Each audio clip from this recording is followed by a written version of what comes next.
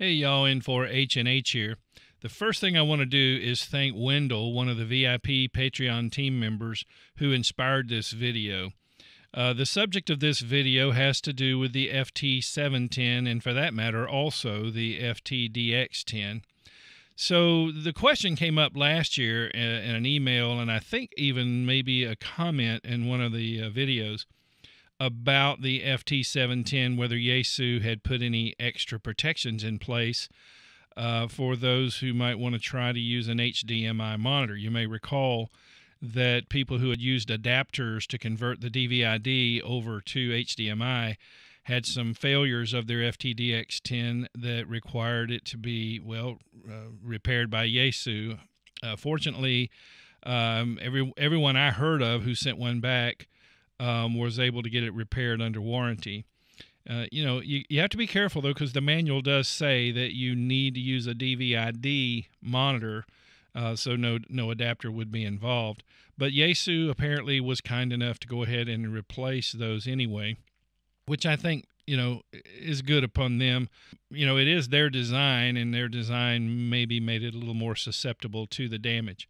So, with that, I want to mention another thing about the comments.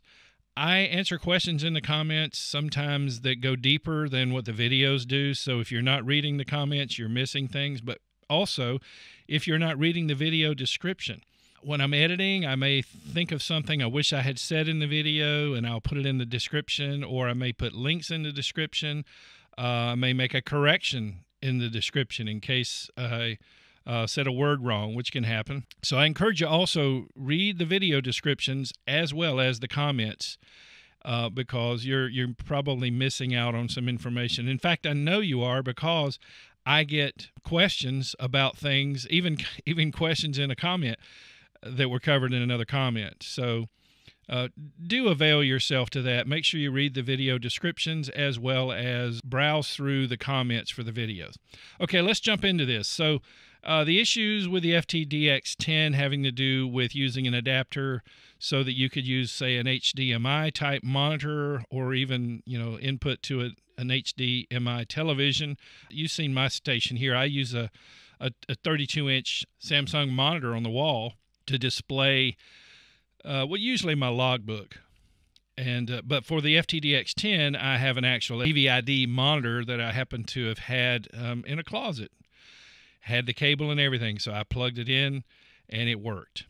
And so I've been very fortunate. I've had that radio since March of 2021 with no failures. So I think the approach the manual recommends, which is an actual DVI-D monitor, easy for me to say, was the safe approach. So I think it's safe to say that following the manual and using an actual DVI-D type monitor and cable, will protect you. So now, what about the FT-710? So the schematic for the FT-710 was released in the technical supplement, and you can look in there and you can see some differences.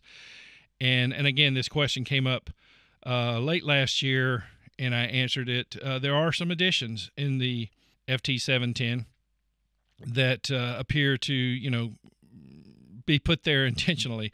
Well, if you're Yaesu and you had a lot of radios sent back, the FT-DX10s to get repaired, that's costing money for those repairs. And to my knowledge, they were all done under warranty.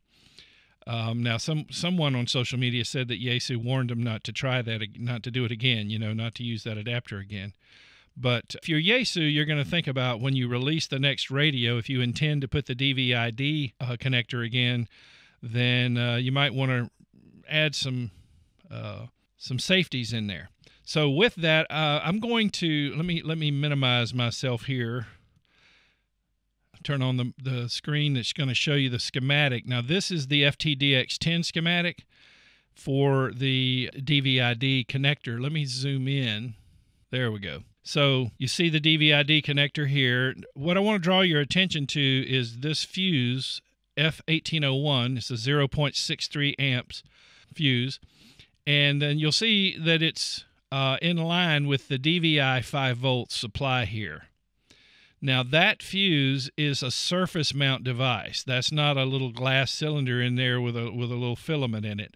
That's an actual surface mount fuse. And unless you're comfortable doing that, you would want to take advantage of your Yaesu warranty and send it back to have them replace it.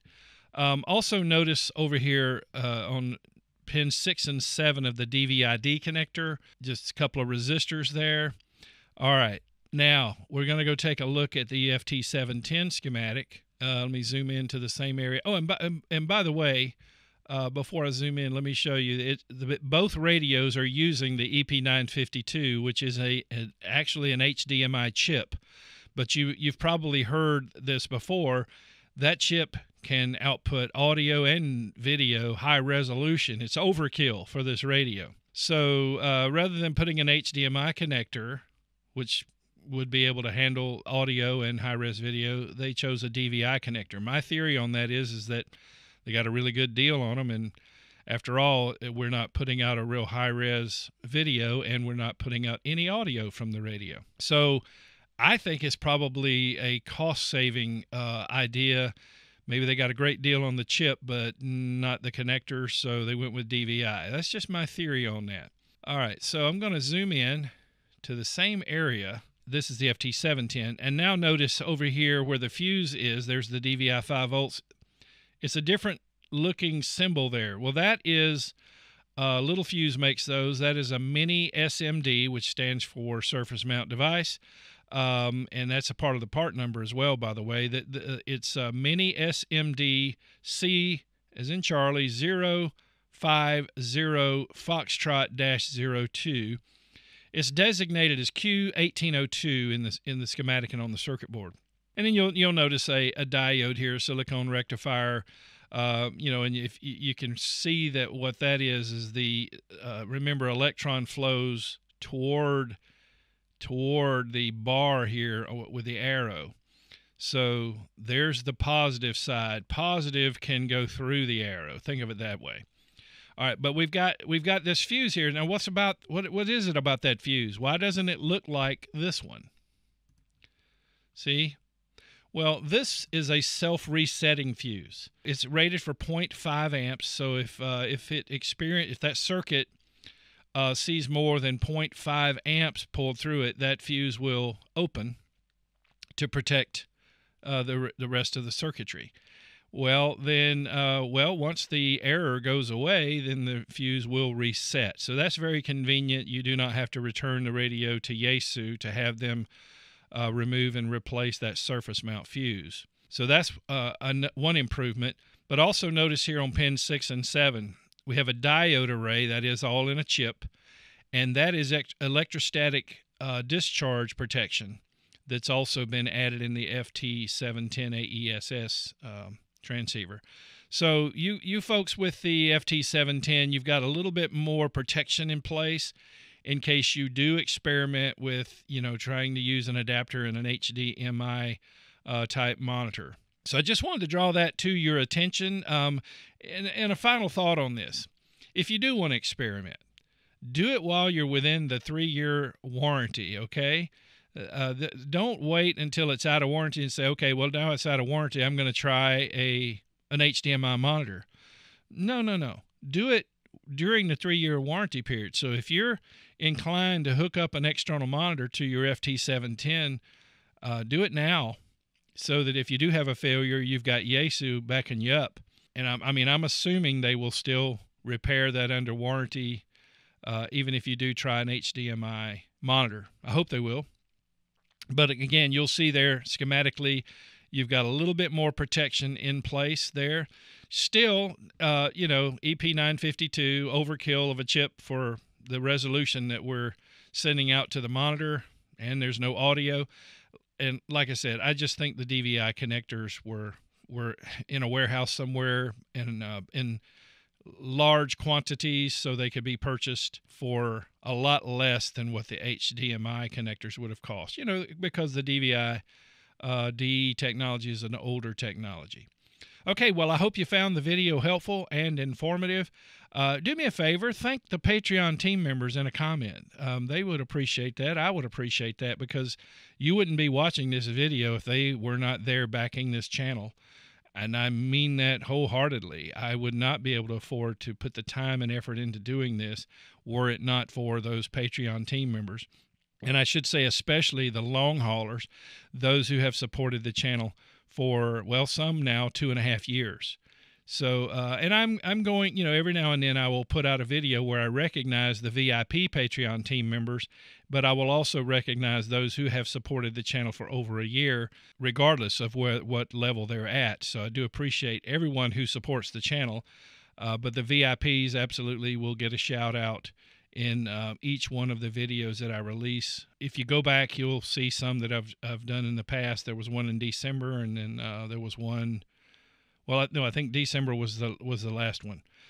I lose track now. But every now and then I do a dedicated video thanking those Patreon team members, because, again, without them, you wouldn't be watching this video. So thanks again for watching the video, and thanks for supporting the channel.